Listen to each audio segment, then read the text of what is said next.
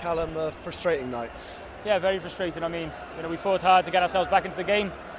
Our own errors cost us tonight, and there's big moments in that game which, we chose the wrong option, and ultimately that's what cost us at the end. We were piling on the pressure, we just couldn't find a way through their defence. Fair play to Gloucester, they were strong, but we weren't good enough, and we need to take a real hard look at ourselves, because how many times can we keep saying we weren't good enough? Yeah, pretty tough. It felt like it swung on some key decisions tonight. Yeah, it was huge, and I guess the bigger picture is always going to come down to the outcome, but we have no fear. That's the way we play the game, and if we're going to have that no fear attitude, we need to be accurate, and tonight we weren't quite accurate, and we made a few wrong decisions in that fire zone.